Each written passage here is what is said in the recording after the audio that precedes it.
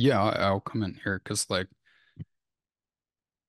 pe people I've chatted with this about to people, and they're like, yeah, well, think about it. They're like GPS. I mean, that uses Einstein's gravity theory, and I was trying to argue like, well, you don't know whether it does, but at the time I didn't even know. They 100% didn't know, right? Like, no one knows how GPS works. Okay, and as you told me, they've said that they use these particular ideas, these particular algorithms, like, okay, so what we do is, we bounce it off the satellites, etc. We triangulate this from satellite to satellite, blah, blah, blah. Right? But that is not known. That is just believed again.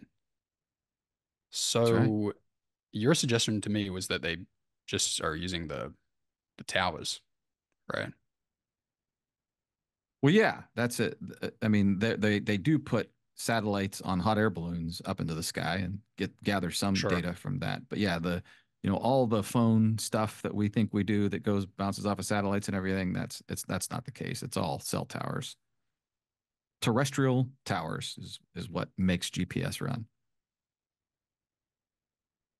It's interesting how you're like the belief in the globe can kind of like rest on your unchecked belief in GPS. You're like GPS, right? Like you don't even know that that's just closed source code owned by, well, let's say the cabal potentially, or exactly. You don't even check that. You're just like, oh yeah, GPS. Yeah, that's open source, right? Yeah, everyone uses it. Yeah. No, not true. Not true. So sometimes you have this evidence in your mind that you think exists and helps you prove your point. It doesn't. Right. And that's been Completely the flat false. earth movement for the last 10 years is that a lot of flat earthers will say we know the globe model better than the globe earthers because we had to go and see what their claims were and figure out how they were misled or deceived along the way. So this Mhm. is all of this is a result of people making claims that they believed were true and the flat earthers discovering the problems with their claims. This is just one of the many. It's a biggie. We got a good one here. This one's really good. The flight paths in the southern hemisphere. Mm-hmm. So whenever I have gone to Skyscanner and tried to get a flight, for example, from Johannesburg to Perth or from Sydney to Buenos Aires, right? The kind of flight path that the fastest way to get there would just be to, stay on the same parallel down south and go straight across direct flight.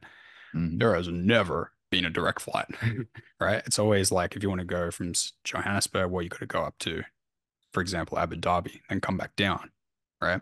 Or Buenos Aires, you got to go up to Mexico or something like that, and then crossing down.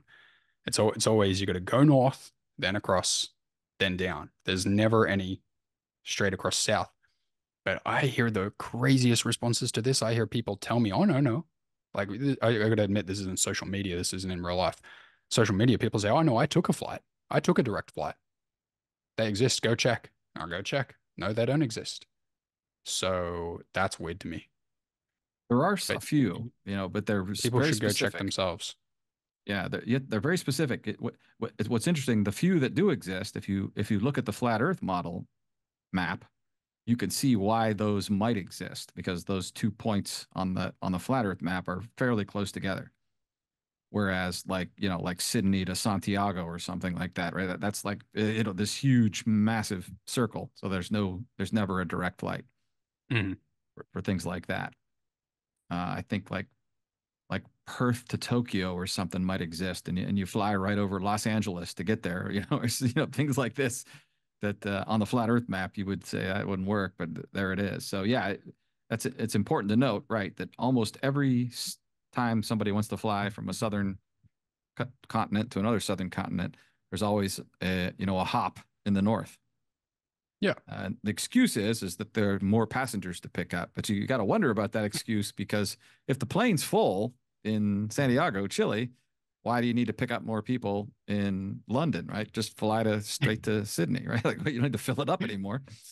Yeah. But you Or never. why not just have half the amount of flights? right? There's so many other solutions, right? What you don't see is flights from the north picking up people going down into the southern hemisphere and then picking them up and then going back up to a northern destination. So that's never the Right. case. So there's an So, explanation. Oh, it's not a profitable route for the airlines to have. And, you have to come at this from a logistics point of view. And it's like, you're not coming at it from a logistics point of view. You're just throwing that word up and trying to hide behind it. Like, wait, there's never been one flight, like one documentable flight that I can get a video of, or like, where I can't look at any time and book one at all. There's just none, not a single one, because it's not a profitable route. Oh, come on. Like the there's lengths one people will go to defend it is just crazy. there's one interesting case that Max Egan, who is an Australian guy, he runs a channel called The Crow House on a bunch of different platforms. Kicked off YouTube long ago, but he's been a conspiracy realist for 20 odd years. He actually still doesn't believe in the flat Earth. He still basically he says I don't know, but he doesn't side with the flat earthers in a particular way. But he actually brought a compass with him on a southern flight, and it was supposed there were points in it when he's looking at the on-screen GPS tracker that you get on a lot of these big Mm, flights, mm, and it would shows you a little picture of an airplane and the continents and where you are. And there were numerous cases where his compass was showing that the plane was flying south southwest, but the GPS was saying they were flying north northwest. And he thought, maybe there's something wrong with his compass, even though it worked perfectly before the flight and after the flight. He was wondering if there's something that threw it off during the flight. But the guys that he gave that information to went and looked at what the flight should look like on a flat Earth map, and it was a south southwesterly route the whole way. So right.